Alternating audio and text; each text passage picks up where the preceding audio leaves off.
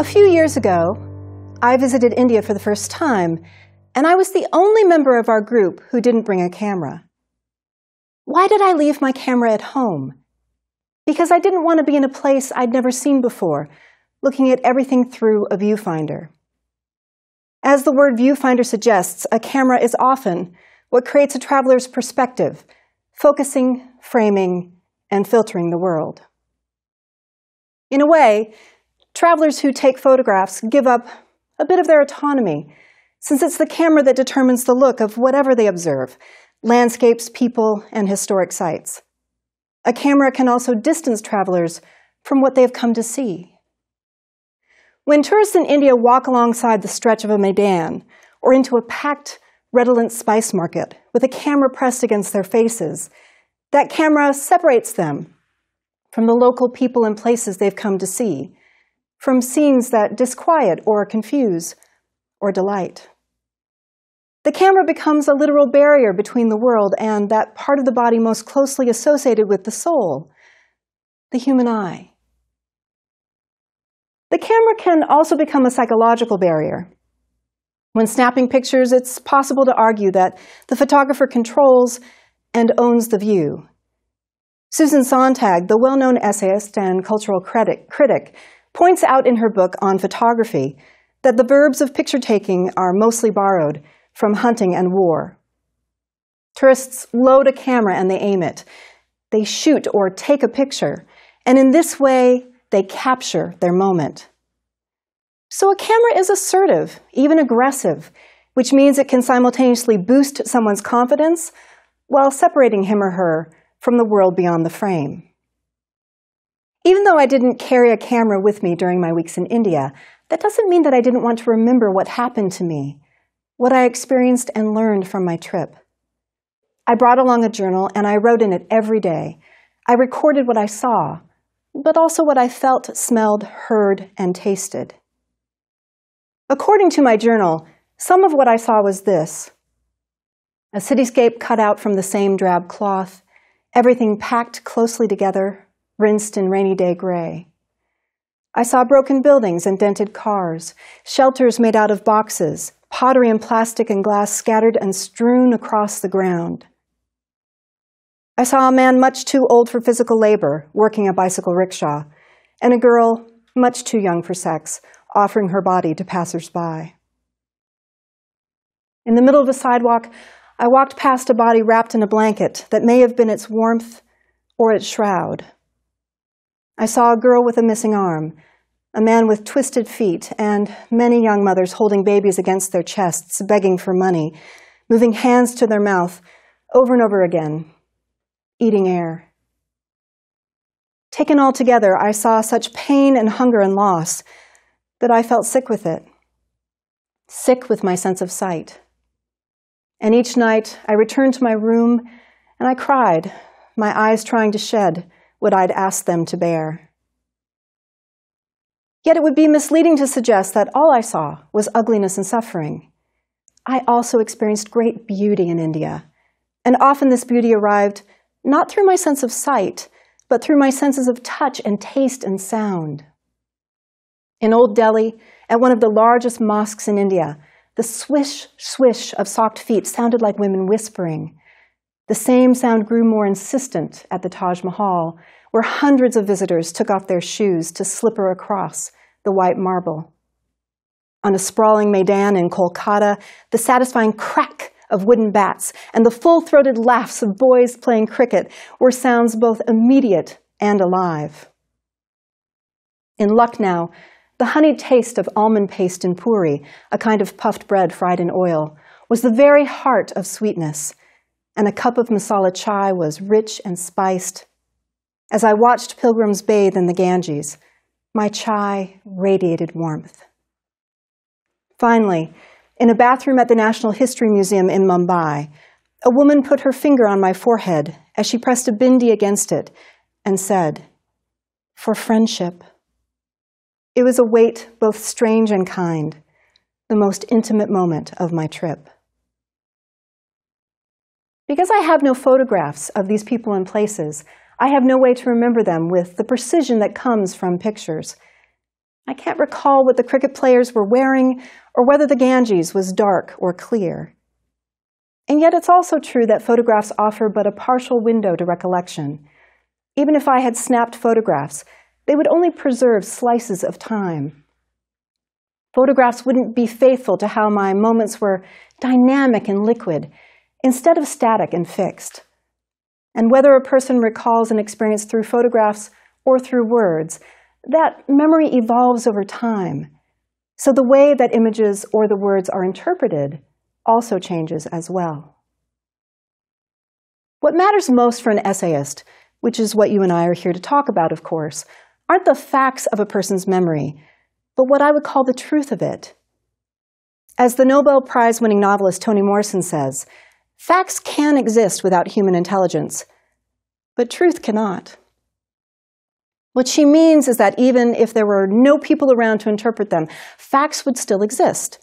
The American Civil War would still have started on April 12, 1861, and the chemical formula for water would still be 2 hydrogen atoms bonded with a single one of oxygen. When people compare and contrast facts, or when they string facts together to create a larger context, what they come to understand are wider human truths. These are the reasons why the Civil War began, or how and why water is fundamental to all forms of life.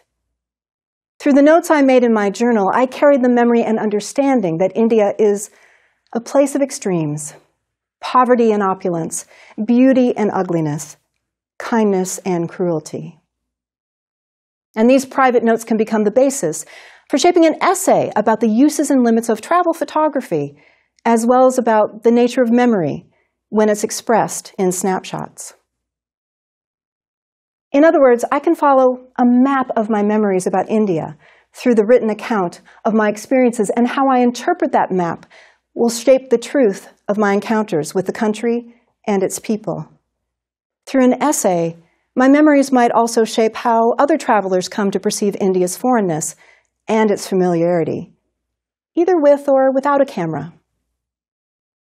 Now, one way to turn my notes into the draft of an essay about India is to follow a 2-part exercise I learned from a writer friend of mine named Bill Rohrbach.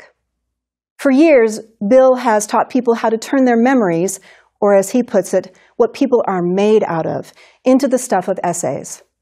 Bill calls this exercise map-making. It comes from a great book he wrote called Writing Life Stories. And while map-making is a very evocative image, I think it's really an exercise that asks a writer to make what I would call a memory map. The directions are simple. First, I need to draw a literal map of the place I want to write about. That means I need to draw an actual map of one of the places I visited while I was in India. This might be a whole city, such as Lucknow, or it could be a map of a building, a park, or even just a room, such as a mosque, or a maidan, or a bathroom in a natural history museum. Now, my map, it should be rough. There's no need to fuss about whether my perspective is completely accurate or whether I've put things in exactly the right place.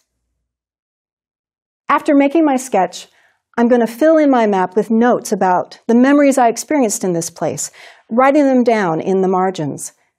I'm also going to jot down any smells, tastes, textures, or sounds that I can recall. Of course, I'll look back at my travel journal to help me recreate sense-based details from my time in India. Now, once I'm done drawing and annotating my map, part 2 of the exercise is for me to write a story out of this map. This story is the one that becomes the rough draft of my memory map essay. It's my first attempt at creating a map of my mind that shows something of how I experienced India. I have to say that I really like this metaphor of a map in thinking about human memory and how our memories work. Unlike a database or a photo album or a filing cabinet, a map is a dynamic combination of words and images. It charts a specific geography within a clear set of parameters. At the same time, a map also evolves over time. When a cartographer realizes that this or that feature needs to be expanded or reduced or changed altogether, it's time to make a new map. And since the purpose of a map is navigation, It calls out to its user. A map is meant to be explored. In this way, a map is a shared form, one in which the map maker and the reader co-create meaning together. I encourage you to consider making a map of the mind that is based on your own memories for each essay that you write. For there are many kinds of essays that are built around how a writer interprets and understands a certain place, a particular event, or a group of people. And as you remember these people, places, and things, as you write down your memories, certain points will be charted along the way. And these points, in turn, will then form an essay that encompasses your recollections and your interpretations of these memories.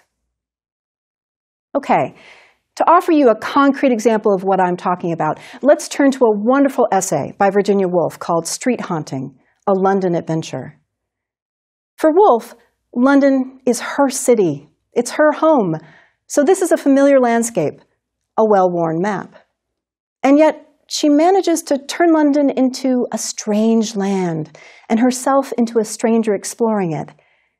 She does so by bringing together memory with imagination and deliberately shifting her perspective from that of a native to that of a visitor. Let me turn to Aristotle for a moment. What I'm talking about here is Woolf's narrative voice, or ethos. Ethos is the voice of a writer, one that the writer creates for the reader, a voice that must have credibility, conveying the writer's truth of an experience, rather than just the facts. Ethos is how an essayist understands herself, and it is also how she presents that self to others. And if the writer is credible, if she has strong ethos, then the reader will be willing to listen in order to hear what she has to say. The persuasive voice that Woolf creates in her essay Street Haunting is a strong example of how an essayist can build a credible ethos. So let's take a look more closely at how Woolf navigates her literal map of London against the mental map that she draws alongside it. And let's think more deeply about how Woolf generates a credible ethos along the way. On the one hand, Woolf traces an actual map of London, following a footpath along its streets from her home in Bloomsbury to an area called the Strand by the River Thames, before she heads back home again. If a reader were to stick to the place names associated with Woolf's evening stroll, it would be easy to draw a map of her journey. This literal map provides a clear sense of where Woolf goes as she haunts the streets on a winter's evening. But in point of fact, very little of her essay is concerned with the places and people she passes, or the real-world events she encounters along the way. Instead, her essay is more about how she interprets these things. For Woolf is interested in how she imagines them, and how they, in turn, imagine her, this flesh-and-blood person named Virginia Woolf, as well as this character, this narrator, who is also named Virginia Woolf. So another way to trace the map of Woolf's mind is to consider how it offers interior directions, a chart that isn't at all faithful to an actual London map.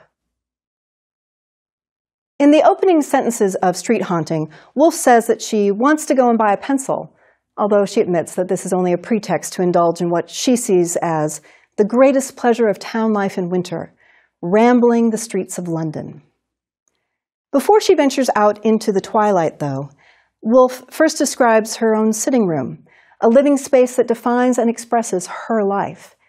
In other words, Woolf starts by showing herself to be a native, and she establishes her ethos, her narrative credibility, by talking about how well she knows the ins and outs of her own flat in Bloomsbury. In a place known by heart, such as a kitchen, an office, or a favorite restaurant, human memory is stamped by specific objects and architectural features.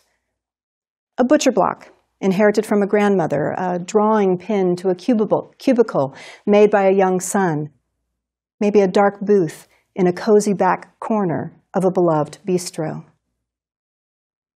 For Woolf, one object that stamps her memory is a blue and white china bowl on the mantel above her fireplace. It brings to her mind a windy day in Mantua, Italy, when an old shopkeeper manipulated Wolf into buying the bowl.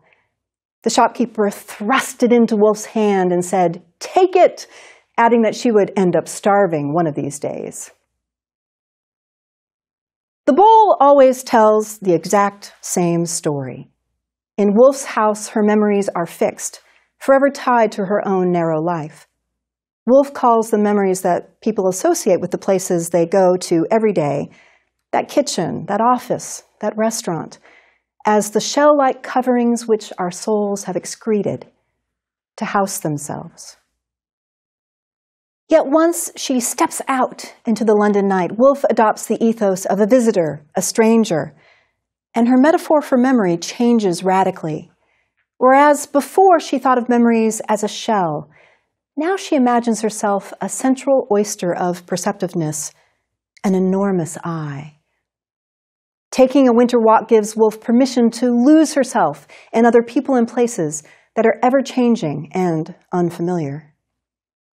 As Wolf herself explains, the enormous eye floats us smoothly down a stream, resting, pausing, the brain sleeping, perhaps as it looks. And it is in this state of pure looking, of taking in your surroundings and losing yourself in the process, that Wolf draws a distinctly different kind of memory map. Once Wolf leaves her flat and shuts her front door, it's possible for us to stroll beside her along the pathways of her actual map, where Wolf first transforms a small city park called Russell Square into a field of English countryside.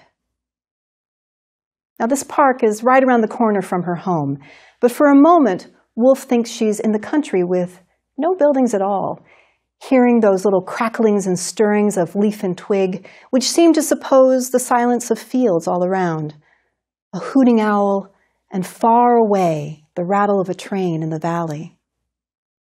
By changing this urban park to a rural landscape, Wolf starts to alter her own perspective from that of a native to that of a visitor. Leaving Russell Square, Wolf turns south along Oxford Street, which even today is still known for its rows and rows of shops. As she strides along, Wolf imagines herself in a boot shop, briefly jumping into the perspective of a dwarf woman trying on a pair of shoes while she admires her full-sized, aristocratic feet in the mirror. Then, just as quickly, Wolf jumps back into herself and continues to move on down the street. She starts to window shop with no intention of buying anything. Looking at all of the clothes and furniture and jewelry for sale, she asks the enormous eye. She says the enormous eye is now sportive and generous. It creates, it adorns, it enhances. As she peers into the shop windows, Wolf builds up the rooms of an imaginary house with a sofa, a table, and a carpet, and just as quickly she dismantles them again, under no obligation to live in this house or that one. Wolf's delight is not so different from the fun of watching HGTV, dreaming about a kitchen or bath renovation, or thinking about how to design a vegetable garden. Wolf then glances into a jewelry shop and admires a string of antique pearls. And this very moment that she imagines herself putting the pearls on, Wolf starts to live another life, a life contained entirely within her mind. In her reverie, Wolf fancies that it's a much, much later hour, between 3 and 4 in the morning, and that she's at a party in Mayfair, at a wealthy London district a long ways from Oxford Street. Wearing pearls, wearing silk, Wolf says, one steps out to a balcony which overlooks the gardens of sleeping Mayfair. A cat creeps along the garden wall. Lovemaking is going on seductively in the darker places of the room behind thick green curtains. The aged prime minister recounts to Lady So-and-so with the curls and the emeralds the true history of some great crisis in the affairs of the land. Of course, this moment has its reality TV appeal, especially the slipperiness between fact and fiction that transforms an ordinary life into one that's extraordinary. In this case, a life spent flirting with the prime minister in the wee small hours of the morning. So once again, Wolf is like a visitor within her own city. She intensifies this idea when she reminds herself, But what could be more absurd? It is, in fact, on the stroke of 6. It is a winter's evening. We are walking to the Strand to buy a pencil. From here, then, Woolf makes her way to the River Thames before finally arriving at the stationer's shop in the Strand, a shop that sells pencils. After witnessing an argument between the shopkeeper and his wife, Woolf buys her pencil, which, of course, is a symbol of her writing, and then heads back to her own flat in Bloomsbury. Upon her arrival, she says, "Here again is the usual door. Here the chair turned as we left it, and that china bowl on the mantelpiece." Woolf's evening ramble has come full circle, and she is once again enclosed inside her own shell. Okay, so what can a modern-day essayist learn from Woolf's ramble about London? The way that Woolf sheds her individual private self to take on a wider perspective is one that's crucial for any essayist. Woolf moves from the shell to the enormous I, from being curled up inside her own memories and experiences to taking in the sights of the wide, wide world around her. And all essayists should learn how to transform personal memories into public ideas if they hope to make points that are relevant to others. So just as I witnessed suffering and hunger in India, Woolf steps out of herself to observe what is strange and familiar within just a few steps of her flat in London. Returning to Woolf's essay for just a minute, let's go back to that scene where she jumps into the mind of the dwarf woman in the boot shop. After this scene, Woolf's vision changes abruptly. Up to this point, all she saw was beauty. But now her enormous eye fixes on nothing but the humped, the twisted, and the deformed. This profound change of mood allows Woolf to look more deeply beyond the attractive shop windows, into the shadows where London's destitute population lives. Woolf traces this deeper map to excite empathy on the part of her reader. It's a way in which her impressionistic essay becomes one with sharp political points. But there is a second lesson here as well. Woolf demonstrates that chronological time, as we live it day to day, is not the way humans experience memory, nor the way essays have to be structured.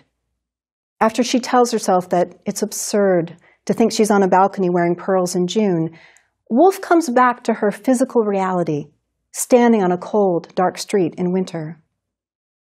In doing so, Woolf actually collapses that classic split between body and mind, playing with an idea that Toni Morrison has defined as rememory. In Toni Morrison's novel Beloved, a character named Sethe explains rememory in this way. If a house burns down, it's gone, but the place, the picture of it, stays, and not just in my rememory, but out there in the world. In essence, Woolf and Morrison both demonstrate to writers how pictures in the mind create their own places and spaces. This radical notion gives imagination an incredible power, suggesting that the way a writer sees and rememories those sights through an essay can change the concrete world beyond the words. Now, perhaps the most obvious way of flesh and blood change might be made by the words within an essay is in the body and mind of a reader who sees and experiences and then remembers the world differently as a result of having read a provocative essay. And to get your readers to change how they see the world, of course, you have to think carefully about the choices you make as you craft your essays. All writers are choice makers. Once Woolf makes certain choices to show her reader an imaginative view of London, she can't make contradictory or otherwise distracting choices after that. For instance, she can't switch midway through her essay to the kind of narrative voice found in an architecture textbook on central London from the 1930s.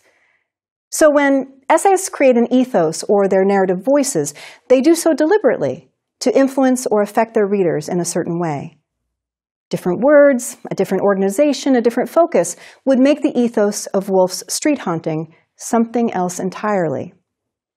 Instead of meandering and fantastic, a kind of dream vision ethos, Woolf might have adopted a scientific ethos, a sentimental one, an activist one, maybe even an environmental one.